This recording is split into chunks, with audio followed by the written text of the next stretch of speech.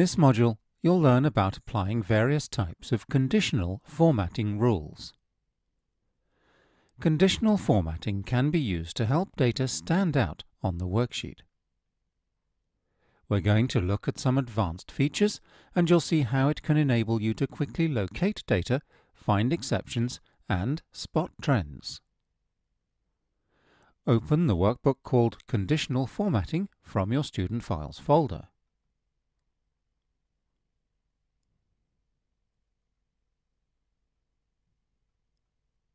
Turn to page 1 in your coursebook. Ensure the exam's worksheet is uppermost as shown. As you can see, column C on this worksheet contains a set of examination marks for a class of students. We'll now use conditional formatting to quickly identify the top 5 marks in the class. Firstly, select cells C4 to C33, which contain the exam marks as shown. Now, in the Styles group on the Home tab, click on the Conditional Formatting button as shown. A menu appears showing the different types of rules and other options that can be used in conditional formatting, and you'll be learning more about all of these during the module. To start, hover over Top-Bottom Rules, and then in the sub-menu, click on Top 10 Items, as shown. Now turn to page 2. The Top 10 Items dialog box is displayed, and if you look at column C in the worksheet, you'll see that the highest 10 marks have been formatted with a light red fill color and dark red text. This is the default format, and we'll leave it as it is. However, we only want to format the top 5 marks, so we'll change this now. Reduce the number from 10 to 5 by clicking on the down arrow in the dialog box as shown. As you do this, you'll see the impact of changing this setting on the worksheet, where only the highest 5 marks are now formatted. Click on OK to close the dialog box, and click away to deselect the column and see the changes as shown in your coursebook. As you can see, this facility is very useful for locating values in a range of data, especially when it is a large data set. It is also possible to identify the lowest values, as well as the top and bottom percentages, and even those values which are above and below the average for the data set. Turn now to page 3.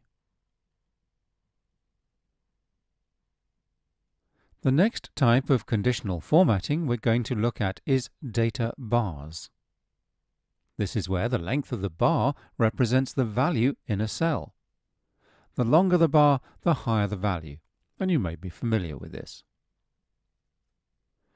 Firstly, we need to clear the previous formatting rule. To do this, on the Conditional Formatting button, hover over Clear Rules, and then click on Clear Rules from Entire Sheet, as shown.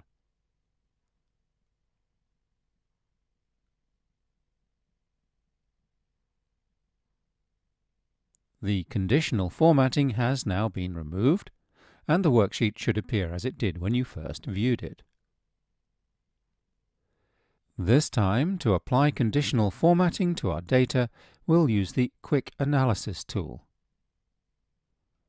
This feature provides us with easy access to some most popular data analysis options, including conditional formatting. So to start, select cells C4 to C33 once more. The Quick Analysis button appears in the bottom right-hand corner of the selection. Click on this now as shown. In the gallery that's displayed, Formatting is the active heading, and this is what we want. Below, you can see some commonly used conditional formats, as well as the Clear Format option on the right. Click on Data Bars as shown.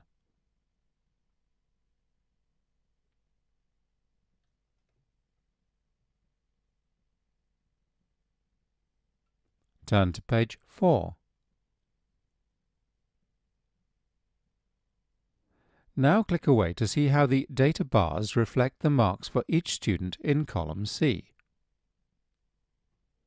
You'll notice that the cells containing the higher values have the longest bars, and that the lowest values have shorter bars, as shown. Data bars can be a useful way to indicate comparative values in a worksheet. However, the bars are slightly obscured by the figures themselves. So to see the bars at their best, we'll remove the values. To make this change, click on the Conditional Formatting button and then on Manage Rules at the bottom of the menu as shown. Turn to page 5. In the dialog box which is displayed, click on the down arrow as shown and then select this worksheet. The lower part of the dialog box now shows the data bar rule that you've just applied. Click on the Edit Rule button as shown and then turn to page 6. The Edit Formatting Rule dialog box now appears, and here you're able to change the type of rule and how it works. We want to show only the data bar and not the actual values, so select the Show Bar Only option as indicated.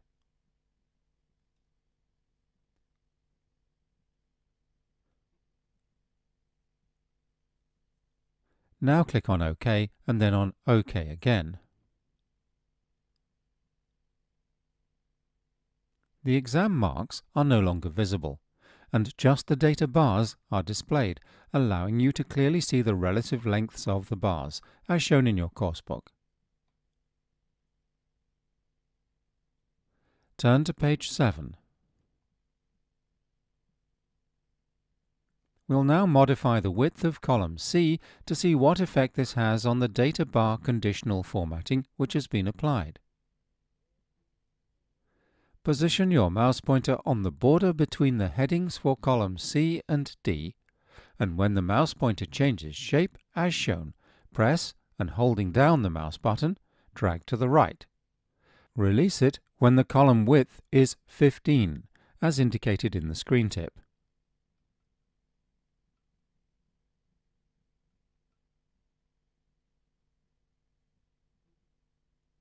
With the column width increased, the length of the data bars has also extended, and it's now easier to see the relative values.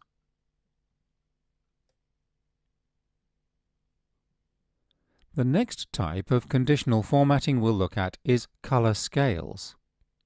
This is where a 2 or 3 color gradient is used, and the shade of the color represents the relative value. Now click on the Temperatures worksheet as shown. The 2019 worksheet tab should be active, and you can see that this shows the monthly temperatures recorded in 5 towns in southeast England. We will apply conditional formatting to make the temperature variations stand out more clearly. Firstly, you need to select the cell range where you want the formatting to be applied. So select cells B4 to M8 now, as shown. Turn to page 8. Click on the Conditional Formatting button and then hover over the Color Scales option as shown. The different color scales available are displayed. Select the color scale shown in your coursebook.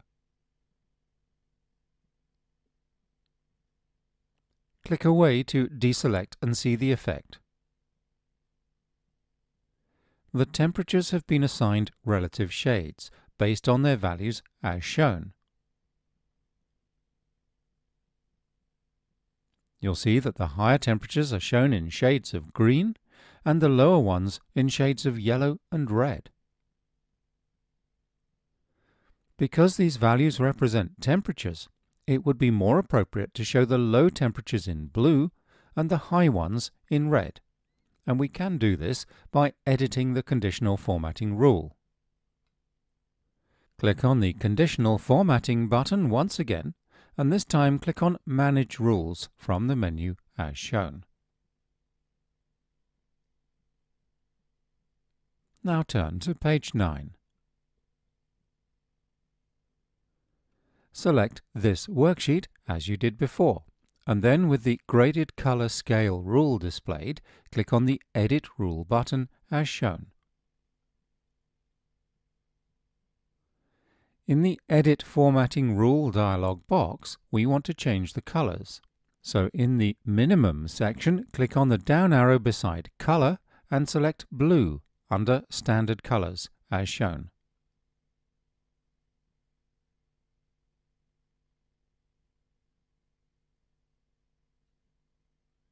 We will leave the midpoint section as it is, but we'll change the color in the maximum section. So click on the down arrow beside Color under Maximum, and then select Red from the Standard Colors row as shown in your coursebook. Turn to page 10. Along the bottom of the dialog box, you'll see a preview of the range of colors that will be displayed for the conditional format.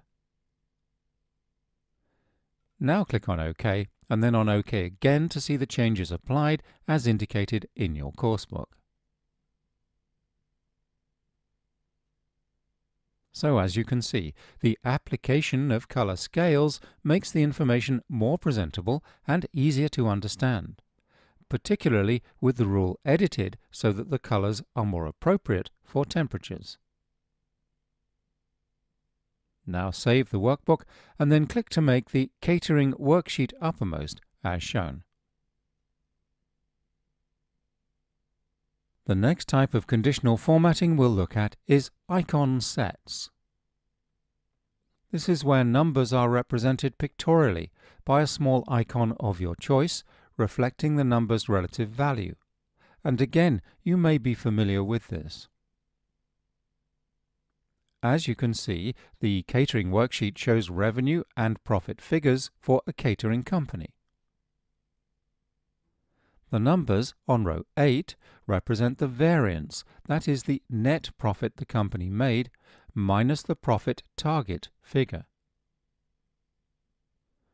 We'll now use conditional formatting to draw attention to how successfully the company has achieved its profit target over the years. Start by selecting cells B8 to F8 containing the variance figures as shown in your coursebook. Now turn to page 11 and then click on the Conditional Formatting button. This time, hover over Icon Sets as shown to see further categories available. You'll notice that these include directional, shapes, indicators, and more. Also, sets of 3, 4, and 5 icons are available. The more icons in a set, the more precisely the values will be differentiated. We want the icon set shown in your coursebook, so click on this as indicated.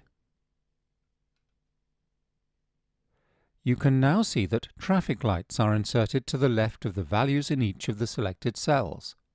Click away to deselect and see this more clearly. The values are assigned amber, red, and green lights respectively, and you can now see pictorially that the two worst years, that is, the years with the greatest variance from the profit target, are year 2 and 3. Save the workbook. Turn to page 12. Now click back on the Exams worksheet.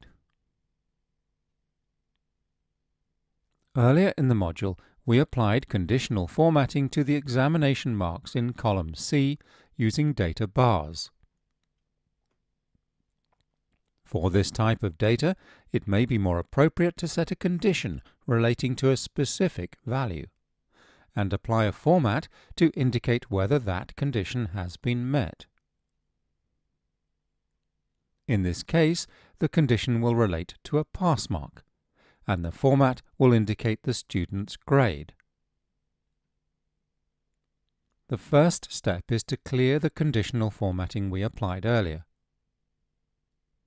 Click on the Conditional Formatting button, then hover over Clear Rules, and then click on Clear Rules from Entire Sheet, as shown. The data bars have now disappeared and the percentages are showing again. I'd like you now to key in the headings and percentages shown in your coursebook. So do this now and then return to the audio.